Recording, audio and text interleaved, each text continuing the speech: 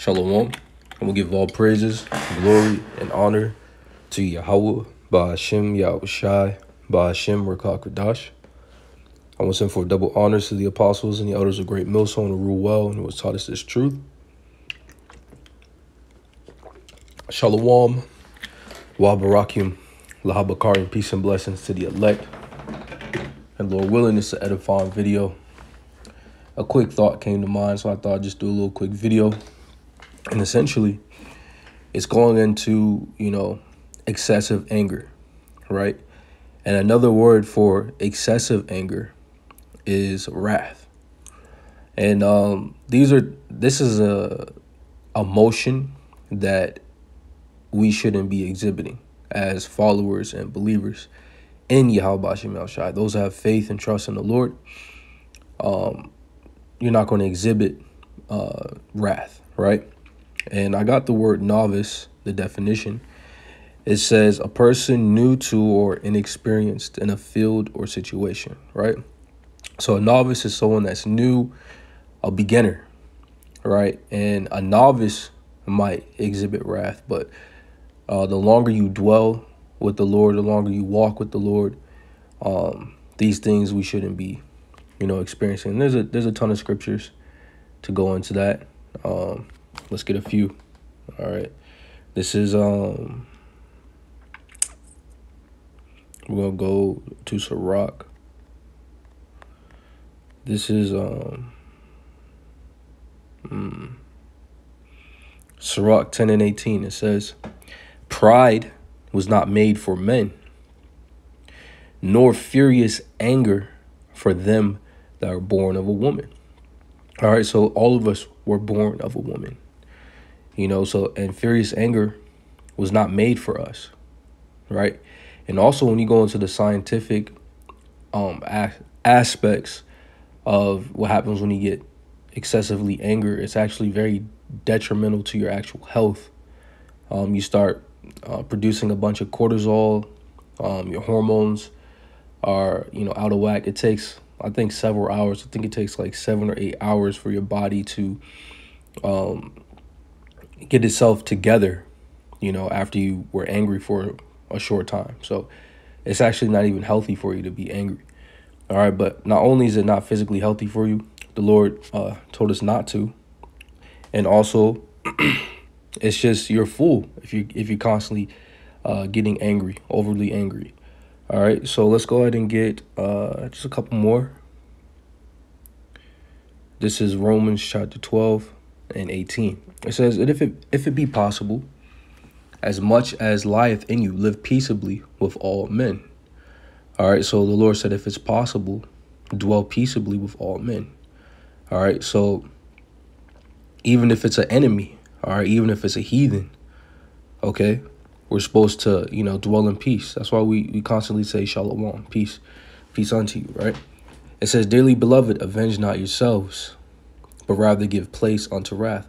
A lot of times, people they experience wrath or anger when they feel like they've been slighted or they've been done wrong, right? And what do they want to do? They want to get their get back, right? But the Lord said, don't give place unto wrath. Don't avenge yourself, right? It says, for it is written, vengeance is mine, I will repay, saith the Lord. If you have true faith, trust, and a surety in Yahweh Shem Yahushai, you know that the Lord is he's going to vindicate you.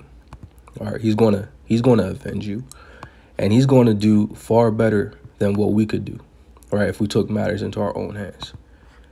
Okay. It says, therefore, if thine anger, if thine enemy hunger, feed him. If he thirst, give him drink. For in so doing, thou shalt heap coals of fire on his head. All right, that's how you truly fight the fire. All right, hitting them with kindness, killing them with kindness, like the scriptures say. All right, it says, be not overcome of evil, but overcome evil with good. All right, and this is something that we got to continue to meditate on and practice. All right, it doesn't mean be a pushover or a sucker. You know, it just means don't do anything foolishly. All right. Go out and, you know, kill people or, you know what I mean, seriously harm people. You know, you just got to be wise, man. And know that, okay, the Lord's going to get them. All right. Or the Lord might put them in your hand, man. All right. The Lord might give you opportunity to execute, man. All right. But we got to practice patience. All right.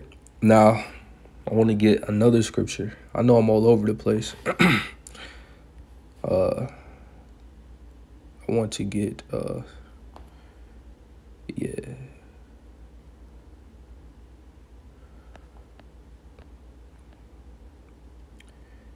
The fruits of the Spirit. All right. This is Galatians 5:22. It says, but the fruit of the Spirit is love, joy, peace, long-suffering, gentleness, goodness, faith,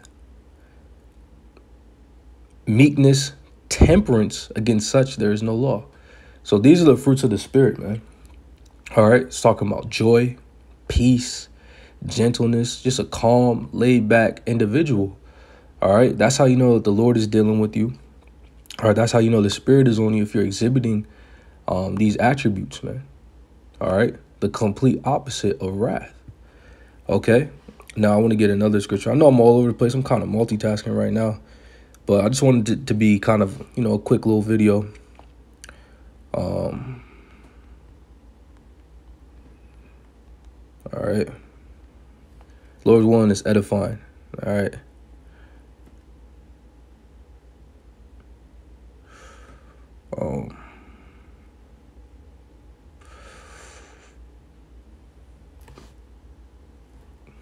That's not what I wanted.